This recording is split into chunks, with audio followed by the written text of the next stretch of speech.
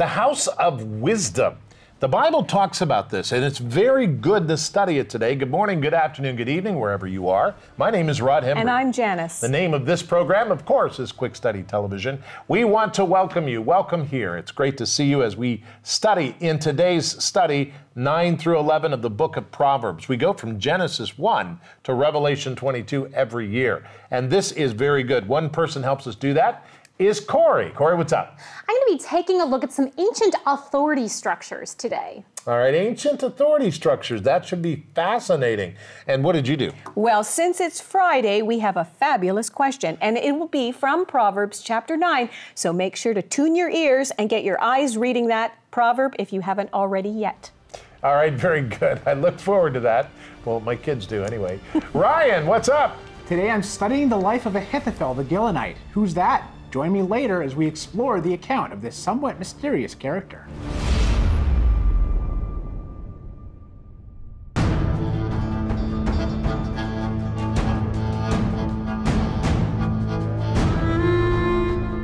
On yesterday's program, you and I took a look at the scribes and the Pharisees from the 1st century AD, the time period of the New Testament of the Bible.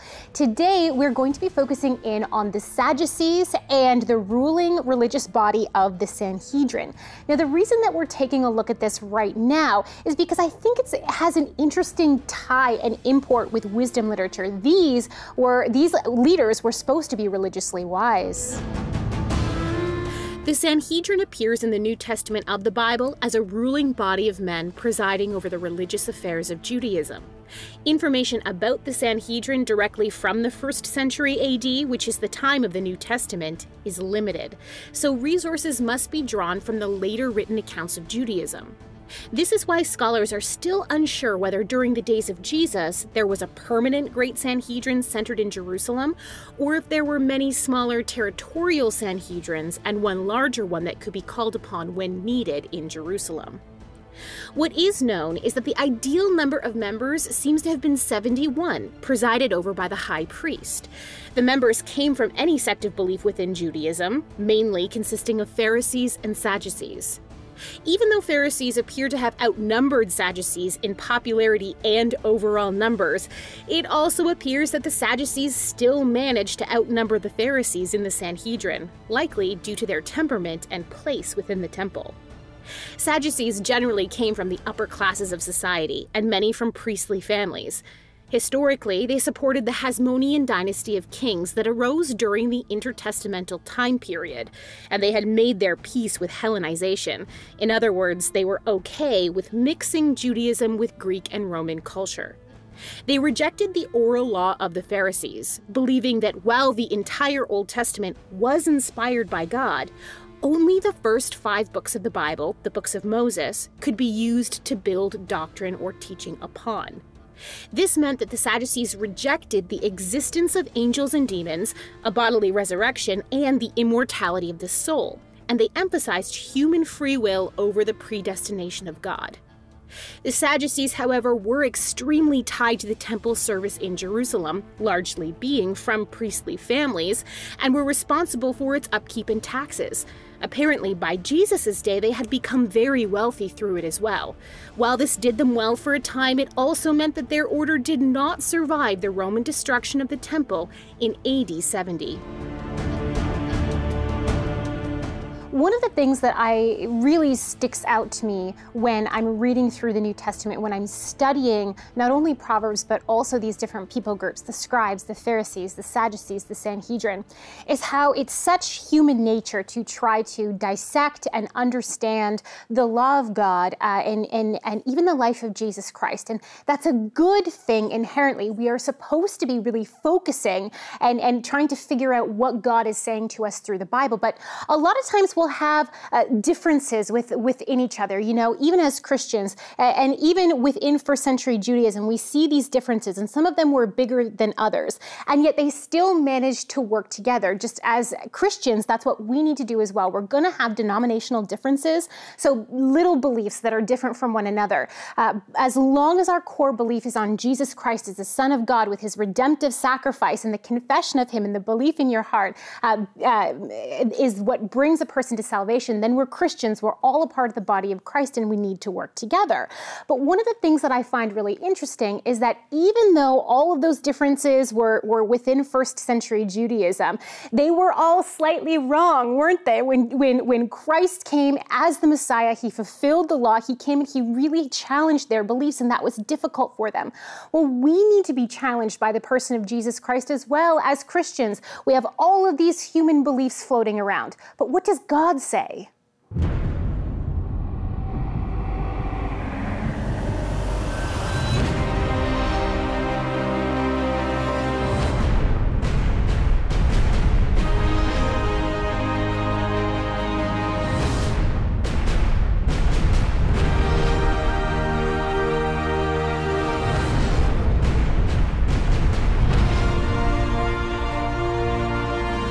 The 9th chapter of Proverbs highlights wisdom's work for all who need it. In other words, everyone. Proverbs 9:4 says, "Whoever is simple, let him turn and hear." The book speaks to us as people in need of knowledge, in need of wisdom and understanding. 3 things critical to understanding life. What is important? What is not? From these Proverbs, we learn some people are not as smart as we or they think they are, especially now. Media has attributed to most of us a unique level of stupidity. The news in today's world is frequently misleading. One way or another, we'll find out. Only rarely do we find the truth. We read the book of Proverbs, however, to learn about life and how we are to live it. Today, with many ways to spend our money, we should seek divine wisdom.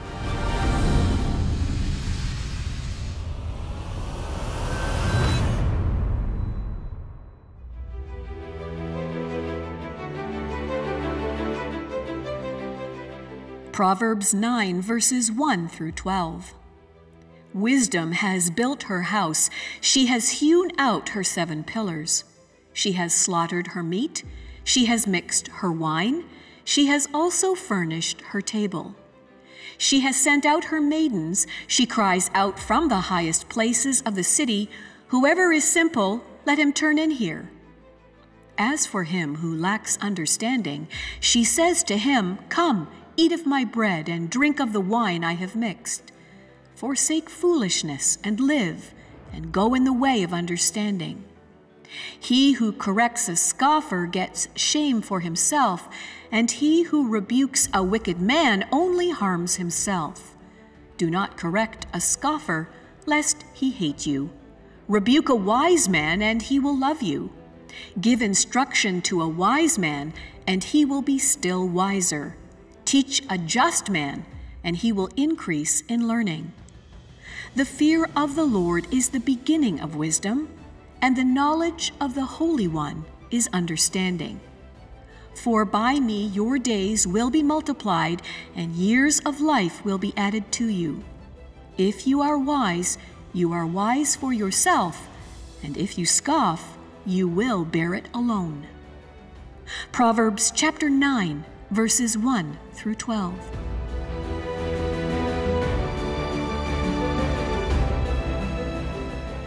I love this study. We're looking at Proverbs chapter 9, the 9th book, or the 9th chapter in this amazing book of wisdom.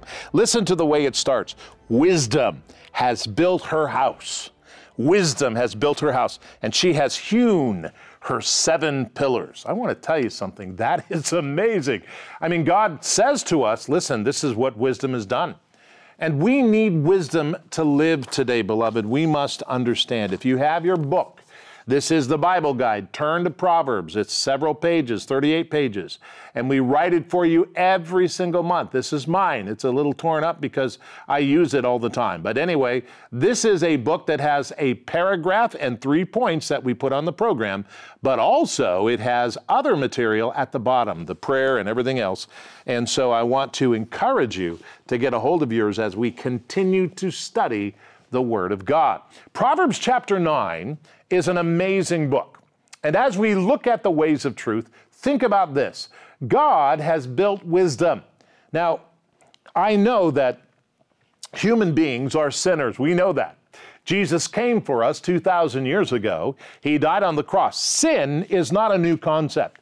We sinned. And when we sinned, there was a result of death. Death is a result of sin. And sin was not a part of what we had in mind or what God had in mind for us. But we live with sin until we get to heaven, when we get a new body. And when we do that, that becomes very exciting. But God wrote a book called Proverbs for us through the Holy Spirit and through His servants. And this book is interesting. In the ways of truth, we talk about the house of wisdom. Wisdom is a very interesting thing. You know, it's partly spiritual and partly physical, of course, and mental, of course, because spiritual is mental as well. Proverbs chapter 9 through 11, that's what we read as we go through the Bible. Now, if you're going through the Bible with us, just catch up right now where you are. But today, we're going to focus on Proverbs chapter 9, verses 1 through 12. And as we look at it, may God help us. Father, I pray in the name of Jesus Christ that you would help us to understand the passage today. As we read it, we need to learn it. We need to know, God.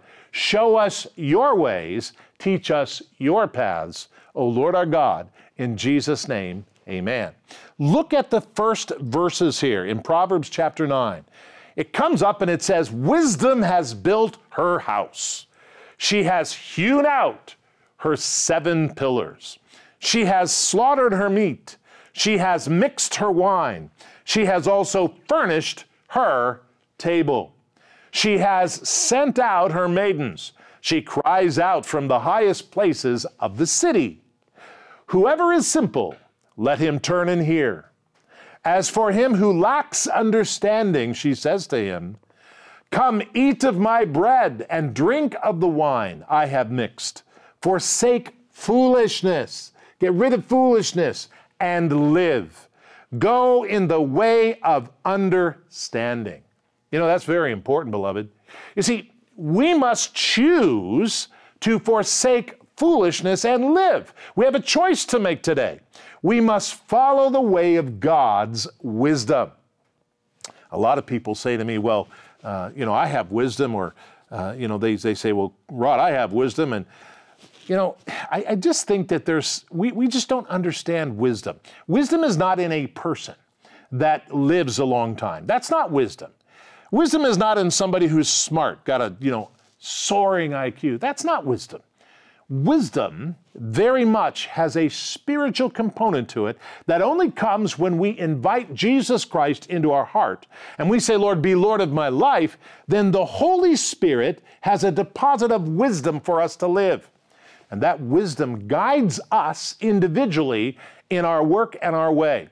We need to understand that, beloved. We need to make the decision to follow God so that we can have the wisdom above anything else and everybody else. This is not a self-help, seminar that gets you, for $800 you can take it. And no, this is in the Bible. This is free of charge if you watch this program. It's in the Bible. I mean, people have paid for you to be on this program, for us to be on this program to talk to you. But I need to let you know that it's not a seminar that you go to. Very important that you have to pay for. Look at Proverbs chapter 9, verse 7. It says, he who corrects a scoffer gets shame for himself. He who rebukes a wicked man only harms himself. Do not correct a scoffer, lest he hate you. Rebuke a wise man. This is interesting. This is the opposite. And he will love you. Give instruction to a wise man, and he will still be wiser. Teach a just man, he will increase learning. Beloved, so important. We are wise to listen to correction. We are wrong to assume every idea, or we are wrong to assume every idea is foolish. See, we have to understand something. We need to understand that wisdom from God comes to us in a real way. That not everything God says is for us to decide. God's commands are from Him. He never tells us something that is not good for us. I know that's hard for some people to think about, but it's true. When we listen and truly hear the Lord, now that's the really exciting part, is making sure you can hear God. But when you truly hear God, then all of a sudden, Jesus Christ, we recognize that that is true wisdom, and that is Jesus Christ telling us how to act, how to react, and what to do. He said, if you love me, you'll keep my commands. That's what Jesus said. Now that's very interesting, isn't it? Well, let's go on to Proverbs chapter 9, verse 10. It says, the fear of the Lord is the beginning of wisdom. The beginning of wisdom and the knowledge of the Holy One is understanding. For by me your days will be multiplied, and years of life will be added to you. If you are wise for yourself. If you scoff, you will bear it alone. Which brings me to this point. Knowledge of God and his redemption, what Jesus did, is good. We must alone bear the consequences of our decisions. See, I try to tell people this, and it's really interesting because people say to me, well, whose advice are you following anyway? I say, well, I pray and I try to follow the advice of Jesus Christ, which is in the Bible. Because I will give account for what I did in this life in the next. There is a judgment seat of Christ and a judgment seat at the great white throne, and that's a problem. That's Revelation. Now, the judgment seat of Christ is with what you have, what I gave you. What did you do with it? I want to be able to say, Lord, I did everything I could. I told people about you, how to find you. I did everything I could. What about you? That's wisdom.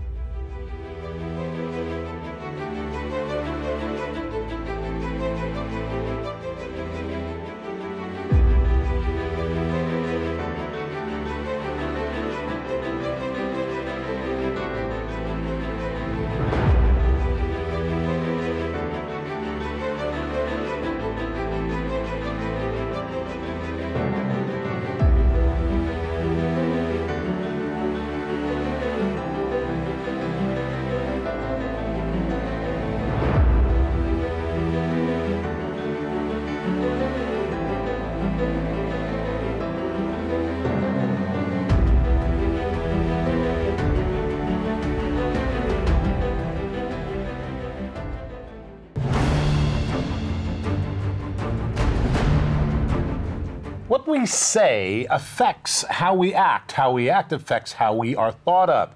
Now, we'll talk about that on the next program, 15 to 17 of the book of Proverbs.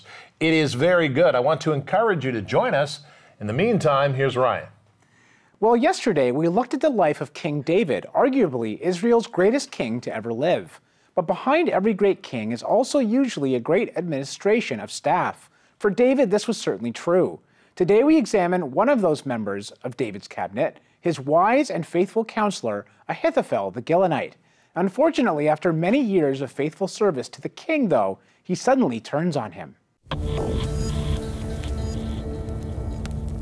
For any ruler in history to have a long and successful reign, a circle of loyal allies was essential.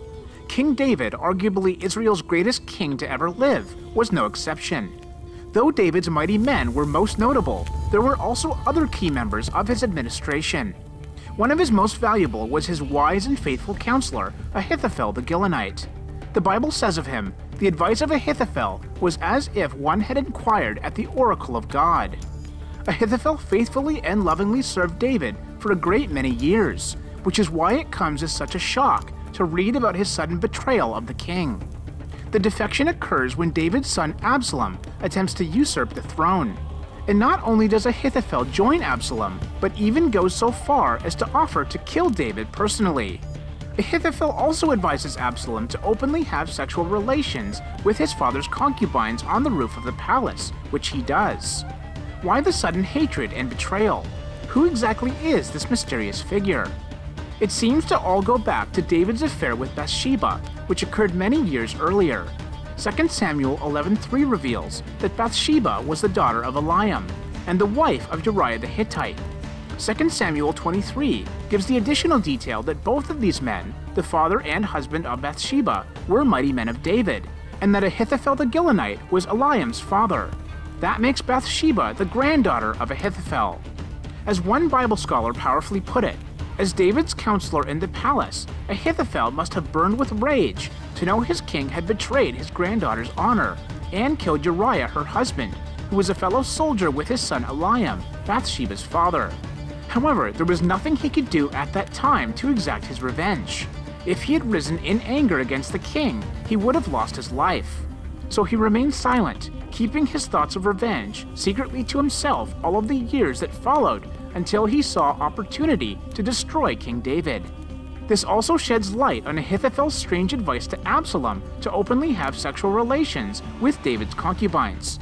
He was attempting to get his revenge by encouraging Absalom to do the same thing to David's concubines as the king had done to his granddaughter. However, in the end, Absalom did not follow through with Ahithophel's offer to murder the king. For the Lord, the Bible records, had purposed to defeat the good advice of Ahithophel, to the intent that the Lord might bring disaster on Absalom. God had answered David's plea, for when David heard of Ahithophel's betrayal, he prays, "O Lord, turn the advice of Ahithophel into foolishness." Sadly, when Ahithophel saw that his advice was not followed, he returns to his own city, puts his house in order, and hangs himself.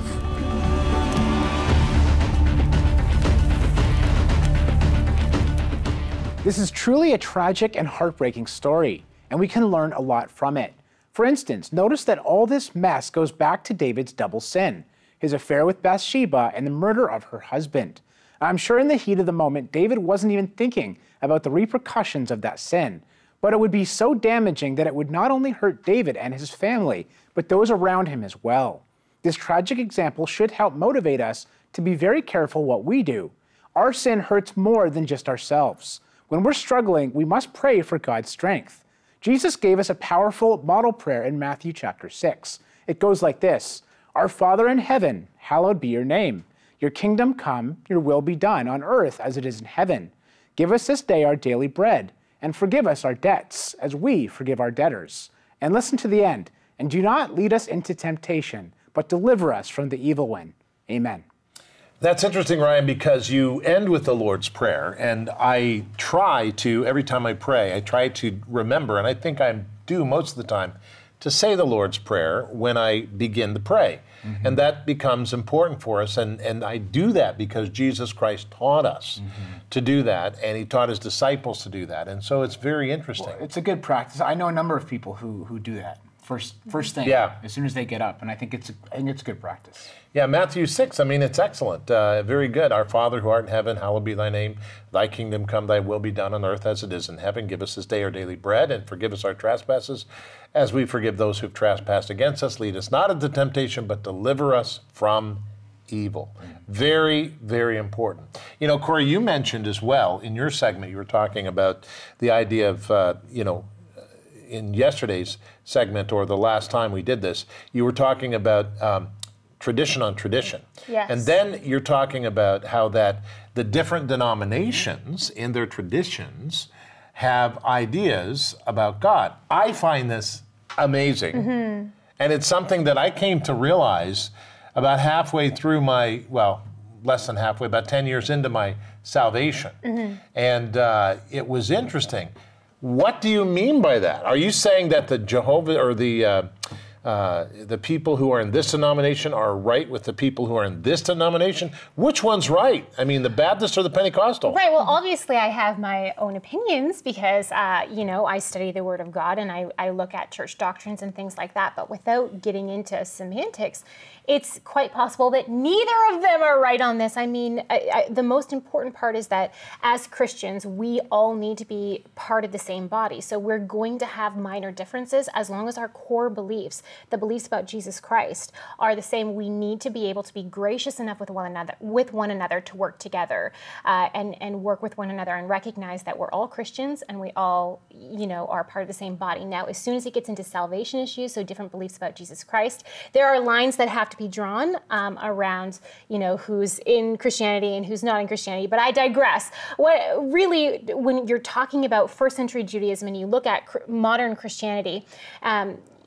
we have to be really gracious with one another, and we have to be open to change when it comes to God, allowing God to speak to us.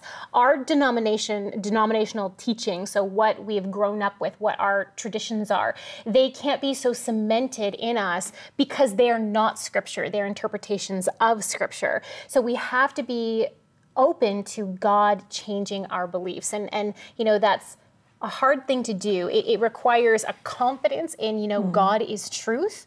Jesus Christ is my salvation. He is what's getting me to heaven. So it requires a confidence in that to be able to go, okay, maybe not everything, maybe I'm not 100% right on everything. But, you know, you study and you work through it. But it's very possible that, like Jesus challenged the Pharisees and the Sadducees and the Sanhedrin, that God will challenge us as Pentecostals, as Baptists, you know, and all the different Anglicans, all the different denominations that exist. So in other words, we believe that Jesus Christ was from God, born of a virgin. The Holy Spirit came to Mary, and, you know, Jesus was born, and he was fully God and fully man. He died on the cross, allowed himself to be killed on the cross, and to pay the cost of sin. That was the cost of sin. And then he died, and then 3 days later, he arose from the dead miraculously.